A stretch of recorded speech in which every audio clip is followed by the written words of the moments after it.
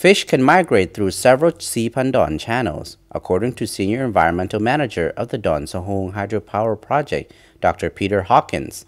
The construction of a hydropower plant at Don Sahong Channel in Siphandone area will not stop fish from migrating up and down, as the fish can use other channels. The Mekong River splits into several channels in the southern province of Champassak, creating thousands of islands in the Siphandone area. The scientists are tagging and releasing fish as part of a broad research program to better understand how fish migrate upstream across the Khone Falls in the far south of Laos. They say their research this year demonstrates that in the dry and early wet seasons, fish can migrate successfully through channels other than the Hou Sahong, which is proposed as the site of a hydropower project. My name's Peter Hawkins. I'm representing MegaFirst, the developer of this project. You've asked me about the progress. At this stage, the project is still pre-construction. No construction work has occurred yet in terms of building any of the dam infrastructure.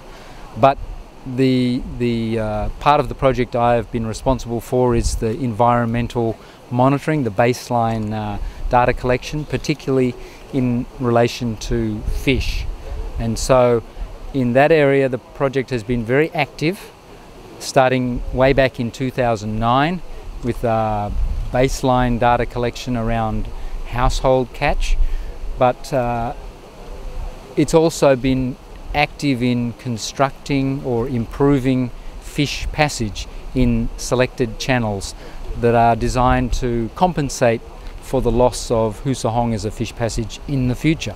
The work of project biologists shows that environmentally activists are wrong when they claim that the Hou Sahong is the only channel suitable for year-round migration across the Khone Falls. For a scientific proof, for scientific evidence, we need to sample in many different places with many different gears at many different times so that we can evaluate how successful the passage is for all species of fish, not just the ones that are most commercially valuable or the ones that are most abundant at a particular time. They are also important, so part of our monitoring strategy has been to learn from the methods that the local fishermen use.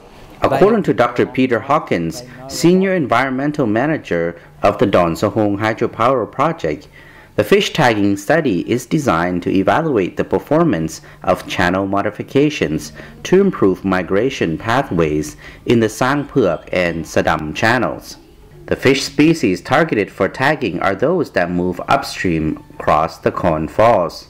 There is an important dry season migration of small fish like basoi from December to March each year, and then a second wave of migration by bigger fish which are moving upstream to spawn in the early wet season. Dr. Hawkins said recapturing tagged fish shows unequivocally their movements since capture. He said, adding that the evidence he has so far validates information from local fishers and verifies that fish can indeed migrate through channels other than Hou Sahong. So part of our monitoring strategy has been to learn from the methods that the local fishermen use. They have been here a long time. They know a lot about the changing behaviour of both the fish and the hydrology, the river, the quality of the water, the depth of the water, the speed of the flow. They have to adjust for all those things in their fishing. And so we've learnt from them a whole range of different gears that we can use to catch different kinds of fish at different times of year. And now we have quite an array of different gears, but we use them all the time. The main requirement for success of the fish tagging research is achieving a high rate of recapture and return of the tags, he said. By gauging the proportion of tagged to untagged fish in recaptures, project staff are able to estimate of the number of fish in an area. Laos welcomes comments on Don Sahong Dam as environmentalists from the MRC and NGOs in Laos express concern that the dam would cause a number of negative impacts, especially in sediments and river morphology, water quality, social impact, and dam design and safety. They were also concerned that the dam would lead to the extinction of the Irrawaddy dolphin, whose dwindling numbers include a small pod in the Mekong at the Laos-Cambodia border. The government has made a strong commitment to address the concerns of environmentalists over the potential impacts of the Don Sahong hydropower project, saying, "We will continue to be transparent and cooperate in good faith in the spirit of the 1995 Mekong Agreement. This is how we develop successful and sustainable hydropower projects in Laos, with safeguards for the environment and benefits for the people."